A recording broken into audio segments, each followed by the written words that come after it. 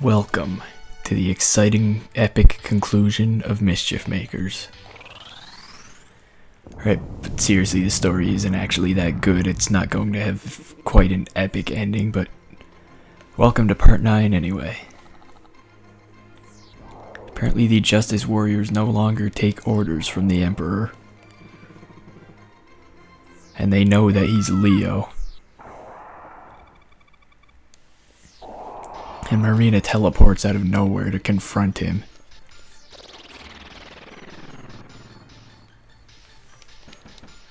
This is a bit of an odd battle. Basically, you're supposed to grab these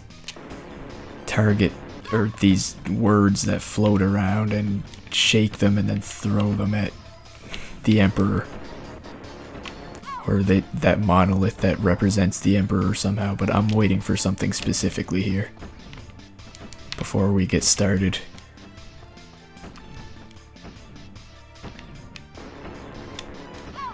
Of course, I'm taking a lot of damage here.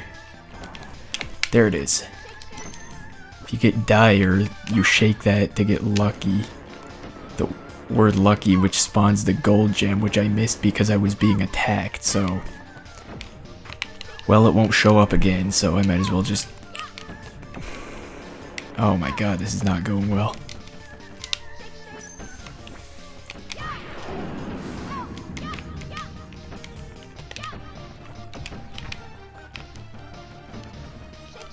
Not sure why, but I think my health is actually cut off on my screen now.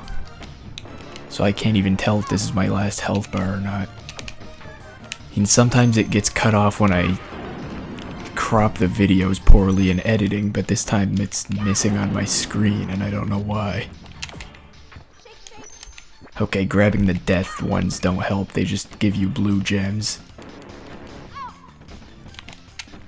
Yeah, I could be really close to death and I'm not even sure.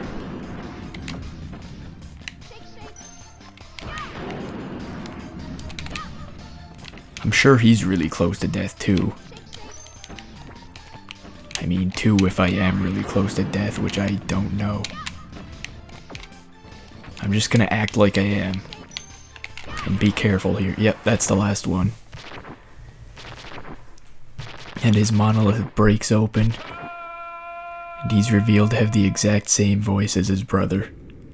In the one small clip of voice acting he does.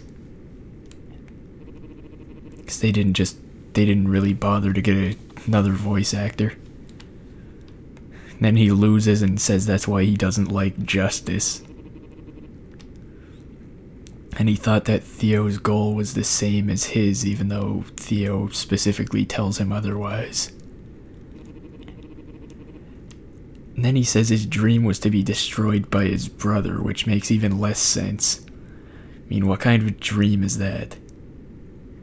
And Marina defeats him, and if he wanted to be thwarted by his brother, then why does he kidnap him and leave him tied up?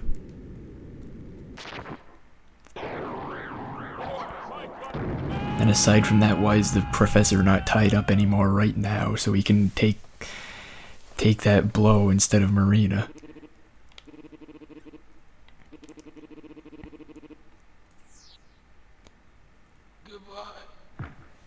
And then the professor says goodbye. But he was just faking. So the professor must be stronger than you would think from him getting kidnapped a lot, because, I mean, when Leo attacked Marina with an attack like that, she needed some special health machine to get back to fighting action, but the professor just shakes it off, basically. Not to mention the professor gets thrown around by Marina a lot, but still. Anyway, that's pretty much the end of the actual conflict in this game.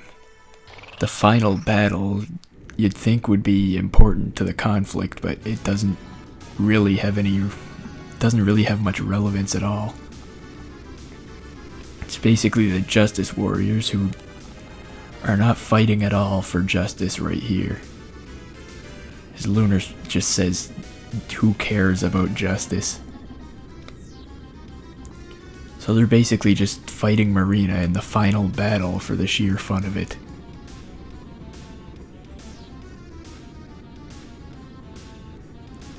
Now granted, it is kind of a fun battle, but I really think they could have done a better job making it seem important.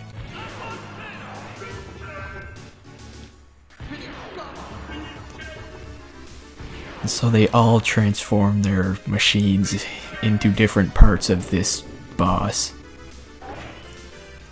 And all three of them combine together into one giant transformer style robot that walks out of the background. And yeah, now that my health bar is on the top, I can see that I definitely have roughly no health.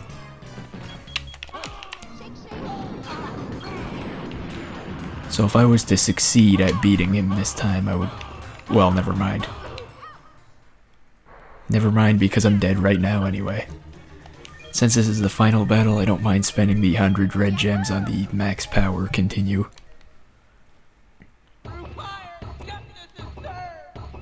There's no way I'm using all 3 life bars on this boss.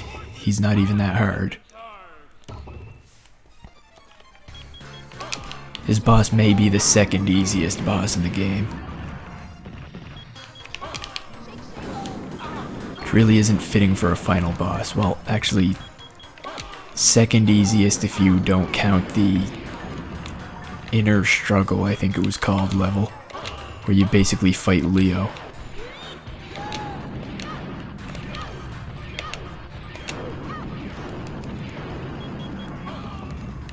Because I really don't consider that Leo battle much of a fight. Anyway, basically to defeat him you have to grab this fist. This rocket fist that he has and launch it back at him. I believe you'd need to do that 3 times if I'm right on that. That's just a guess though. And he goes to the background and shoots this laser around. It's really easy to dodge. You just go as far as you can into the corner. Basically, when you grab this, you want to hope he doesn't move out of the way, because if he does, there's not too much you can do about it. It's like sometimes he'll move out of the way as soon as you launch it at him, and sometimes he'll just stand there and let you hit him.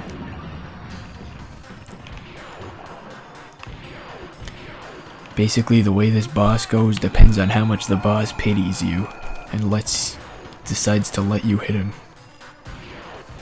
There's not that much else to it. If he wanted to dodge this attack every time, he would, but sometimes he just stands there and lets you hit him. I'm not sure why.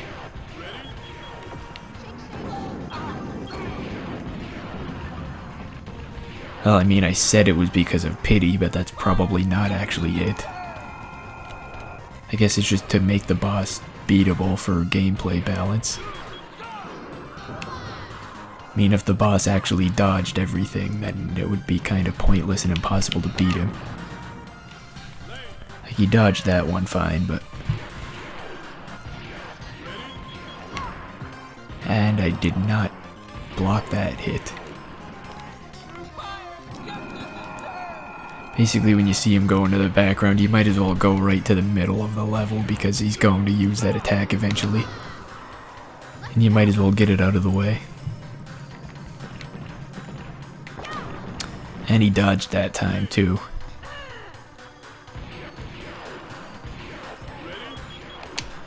This boss battle basically goes as long as he wants it to. Or as long as they want it to, because I guess they're kind of all 3 people at once. All 3 of the Justice Warriors.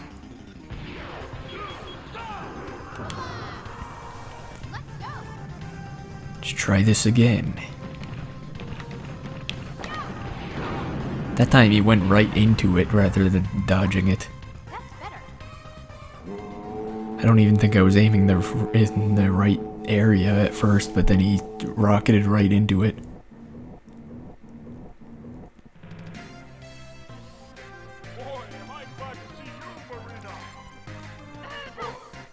I'm not sure why the professor shows up here either. I mean, he was already rescued before.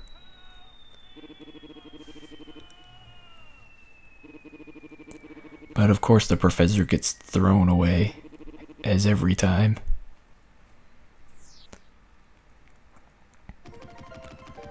And as you can tell from the title of the level, that is the final battle. So all we've got left is the ending, and there's one more level there, which is the credits. The ending goes on based on how many gold gems you have. You basically have to pay your gold gems you worked so hard to collect to watch the ending.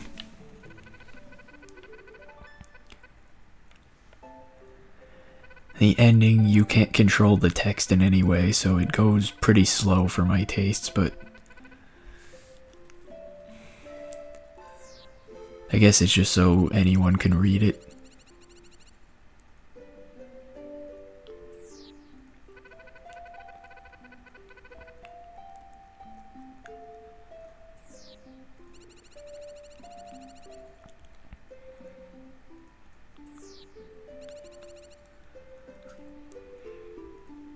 So she turns out to be the king's daughter. So she should now be the queen.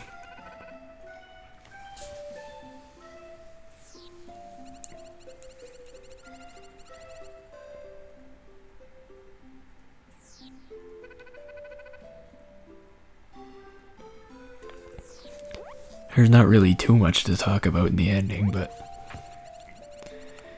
I mean, you can pretty much see what's going on. But there's no real reason to not talk during the ending either, because the dialogue isn't voice acted or anything.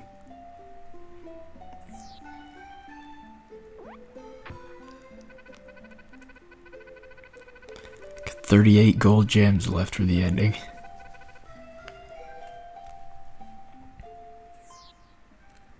Guess there will be a coronation ceremony.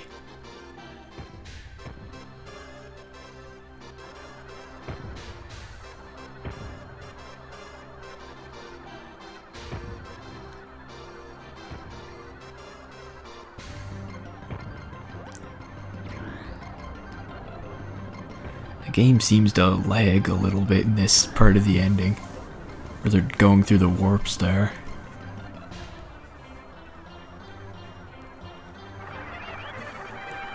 It's like there are some points in the game where the game just gets slowed down a bit because it can't seem to handle everything. It's not too big of a deal, but at the same time it's something worth noting.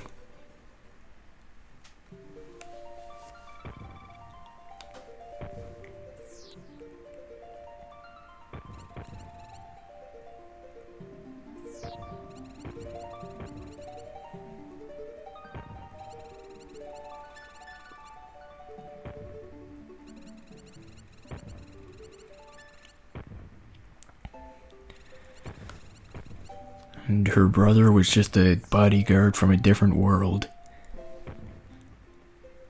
Though he looks like a Clancer, so I don't see why he shouldn't be from planet Clancer, but I guess there are Clancers in other planets too, or maybe just things that look like them. I don't know, maybe I'm overthinking things again.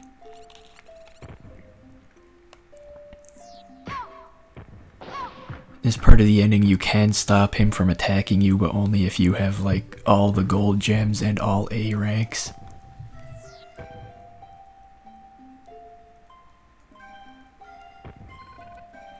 Which I obviously don't have. I'm not sure if I'll be going for all the A ranks at all, with levels like 7 Clancer kids blocking the way. I mean, I'm definitely going to try for all the gold gems, but those are going to be pretty challenging too with some of those bosses. And the 11-second 100-meter dash.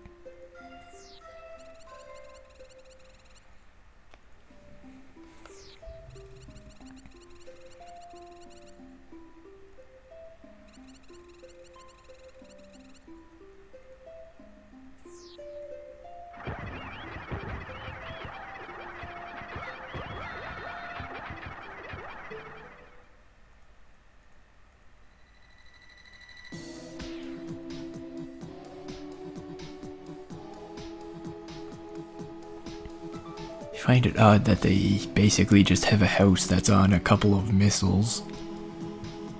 It's like if they crash their house into something, they're dead. I don't see how strapping missiles on a house makes it safe to travel through space with either, but that's just being too logical. This is a video game after all.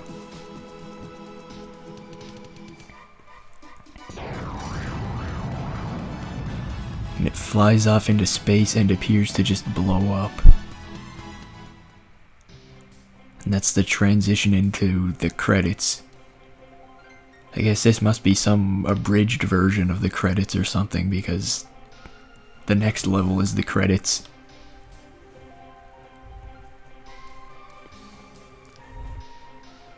In those credits, I'll talk more about my thoughts of the game and the future plans, but in these credits, they're not that long, so I'll just hold off on that.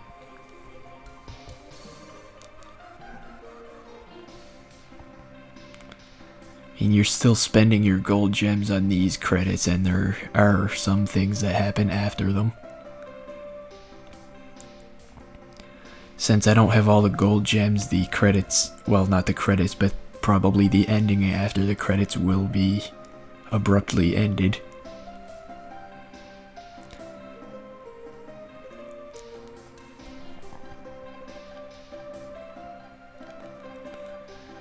And then in the bonus parts, I'll try to go back and get the gold gems, and then if I do manage to get them all, I'll show the ending over again in full.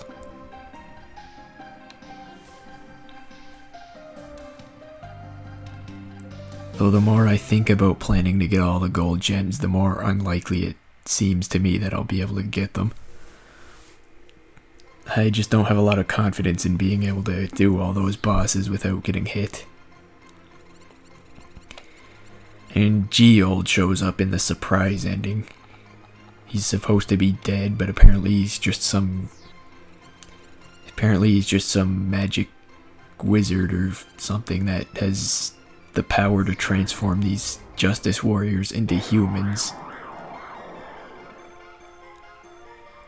I'm not sure how they became, well, how they stopped being human in the first place, but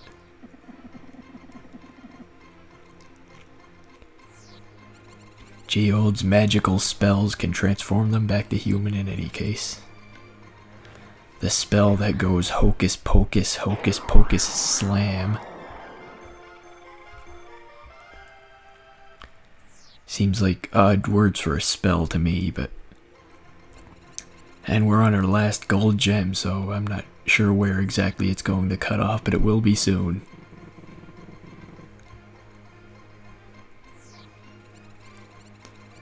Down to 0.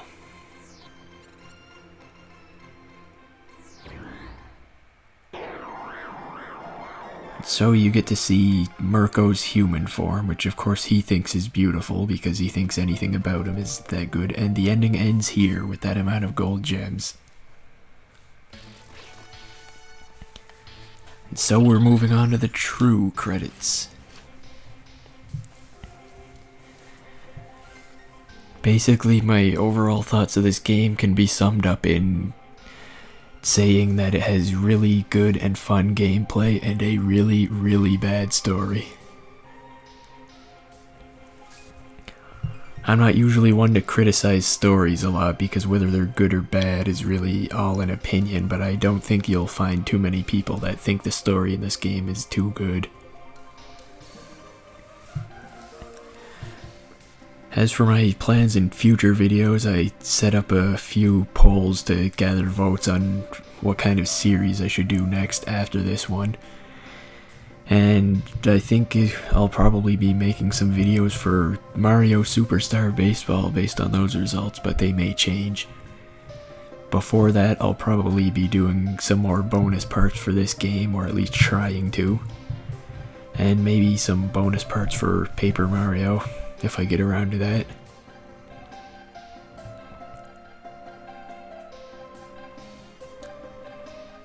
I'll also be trying to get out a review for Mischief Makers that covers my thoughts on the game in more depth with a little more professionalism. And when MLB 14 the show comes out for the PS4, I'm kind of interested in making videos about that, but I don't know if I'll be able to based on the policies that are on the PlayStation 4. I mean, I'm going to be playing it a lot either way, even if I can't make videos of it, but I would really like to be able to make videos for Diamond Dynasty just because it's such an interesting mode that allows for a lot of creativity in your teams. Because you can create your own players and give them a whole bunch of different names.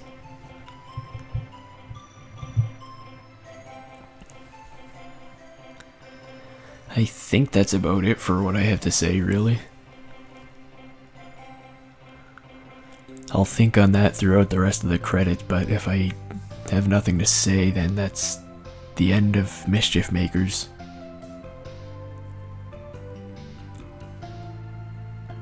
So I guess I'll see you next time.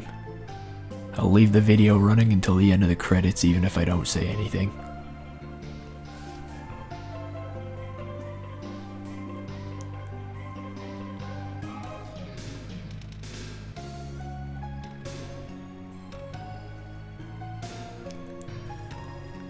It's got some pretty decent music for the credits.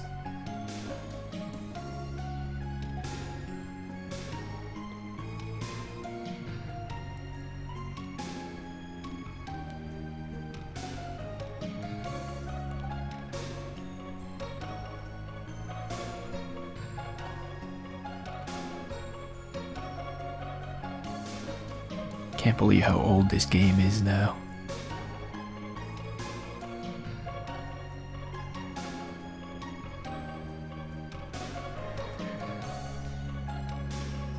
Well, I probably already said this, but I'll see you next time anyway.